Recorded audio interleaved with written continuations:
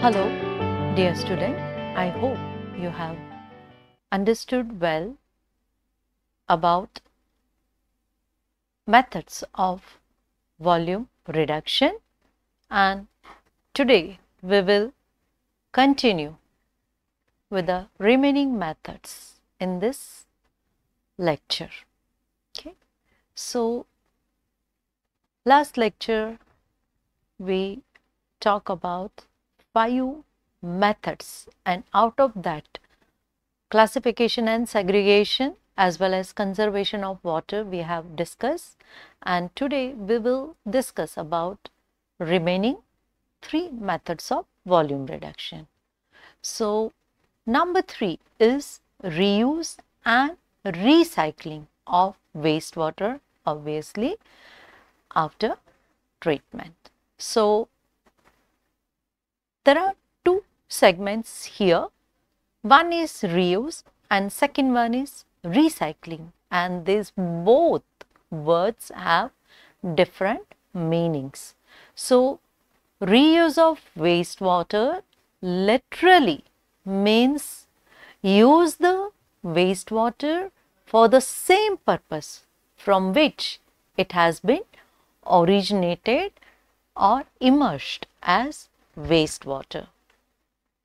So, if you do that, that means there is no release of wastewater from it, and hence it is very effective methods of volume reduction, because whatever wastewater generated you are reintroducing back in the cycle, and hence there is no disposal or release of wastewater. Now, this reuse can be without any treatment or with treatments.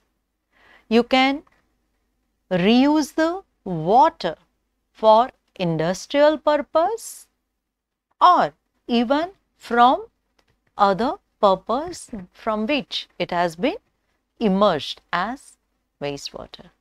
For example, from utility, especially indirect cooling waters, the only pollutant present is heat.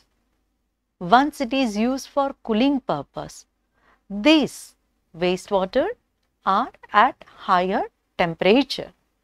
If you can bring down the temperature, then this wastewater can be readily reused for cooling once again.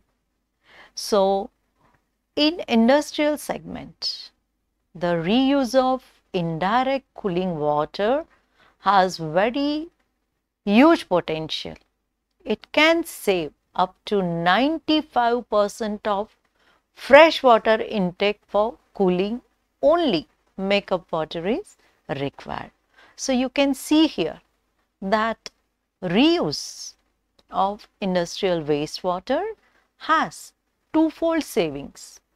First, it reduces requirement of fresh water, hence reduction in cost of fresh water, and other is the treatment cost is also reduced. So, this is regarding reuse of wastewater. Now, other path is recycling. Recycling has different meaning than reuse. It refers to use of wastewater with or without treatment for any other purpose except from which it has been originated or emerged. For example, in engineering industry or steel industry, the blast furnace cooling water is used for scrubbing of flue gas.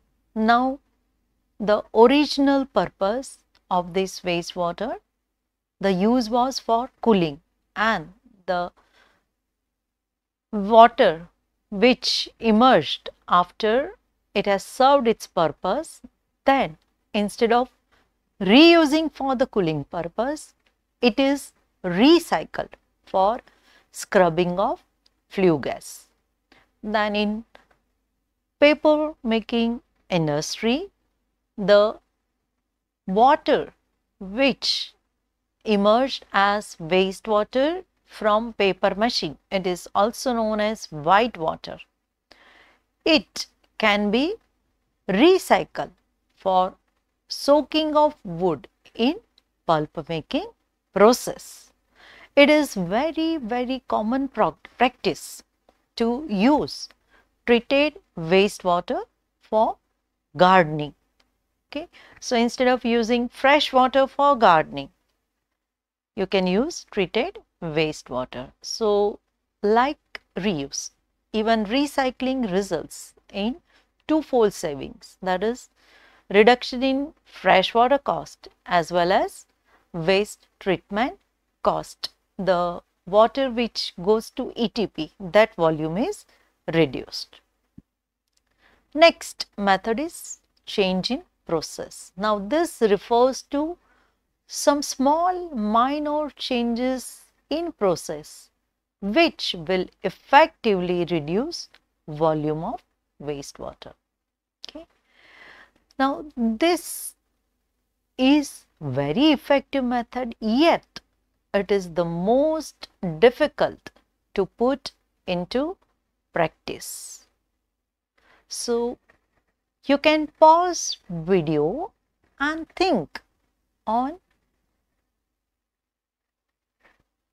various methods of process change which will result in reduction of volume of wastewater. Now, the methods of process change to reduce volume of waste. So, many methods. For example, use of dry process instead of wet process. This can be very effective, and there are many examples for this.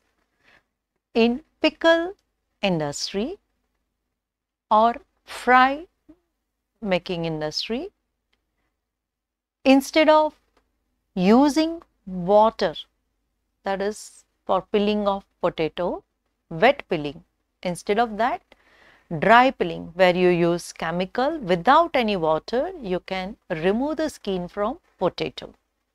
Then modification of equipment or design so that it will need less water for washing or cleaning. This also will result in reduction of volume, or use of such cleansing agent which will require less volume of water for removal. So, the amount of water requiring for cleaning will be less, hence there is direct reduction in volume of wastewater. And the last method for volume reduction, that is good housekeeping. And I am sure you all agree with me that simple habit or standard method of operating can have very big revenues.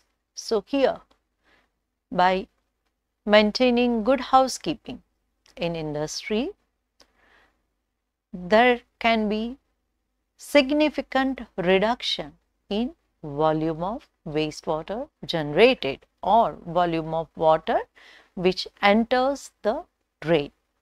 And very simple example is use of standard operating procedure for all the process as well as training of workers, education of workers on use of equipment.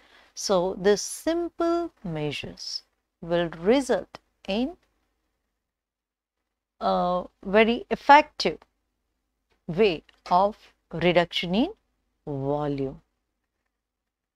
So, I hope you have understood the 5 methods of volume reduction, and in next lesson we will talk about another aspects of